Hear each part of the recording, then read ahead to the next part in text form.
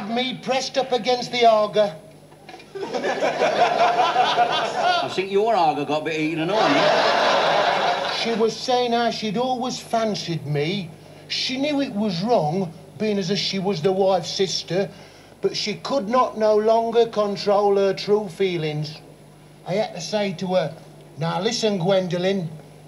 That's her name, see, Gwendolen.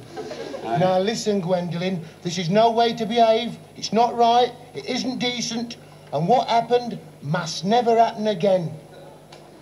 But nothing did happen. All you did was give her a lecture. No, that wasn't until an hour after, when we was getting out of bed. What point are you trying to raise, Einstein? He's in a different time scale from the rest of us, you know. His head's about 20 minutes slow, I think.